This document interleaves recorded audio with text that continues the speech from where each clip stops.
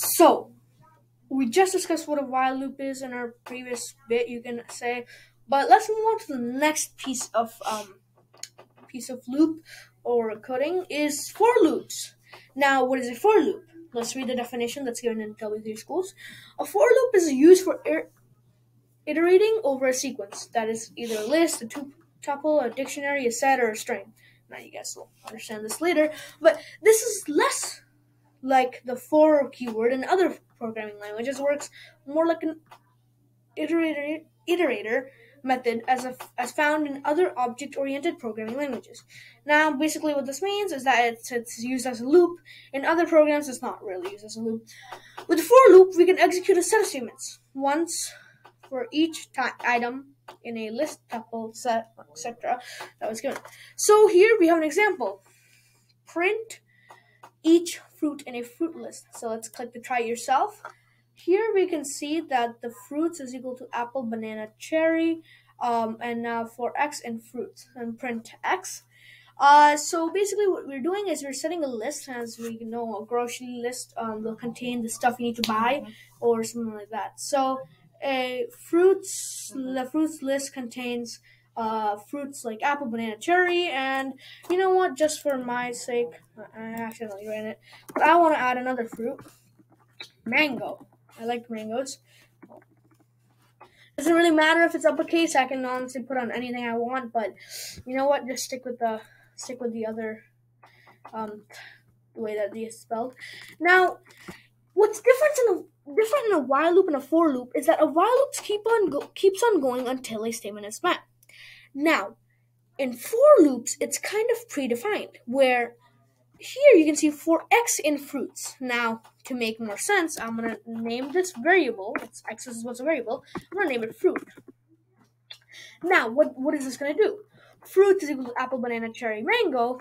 Now, for fruit in fruits, it's going to basically go through every single, I guess, fruit in the list of fruits and be like, okay, it's going to print apple, then it's going to print banana, then it's going to print cherry, then it's going to print mango, right?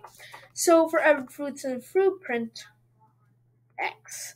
Now, and for everyone who's watching this, possibly you're going to try to figure out a mistake that's actually in this program. I'll give you guys a second to think about it. So, did someone find it? If you said that the X was wrong, you are completely right. Because for fruit, this fruit that I'm mentioning over here, it's not defined previously. It is a new variable that is getting defined when we are making our for loop for fruit. And as we have seen previously, there's a tab, of course. And so this is what, if I run this, it's going to give me an error saying, what is X? Traceag, proc.py, name X is not defined. Where is X in this program, right? So here, if I put fruit, and then I run it, it should run and print me apple, banana, cherry, mango, as it did. So that's very basic in a list, and for some of you guys probably got it, and for people who don't, it's fine. You guys could probably go to this site, and there's a lot of things. Now, let's try this one.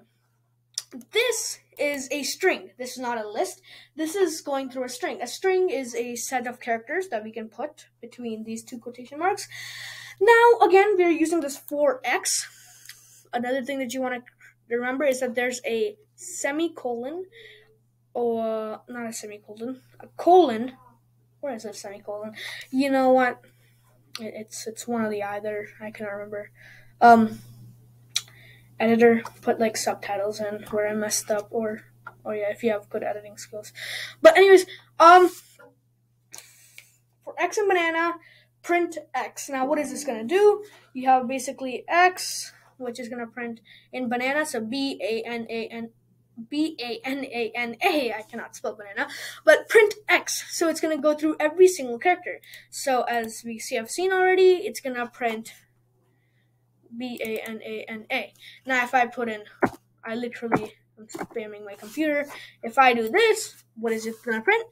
It's gonna print every single character in that string.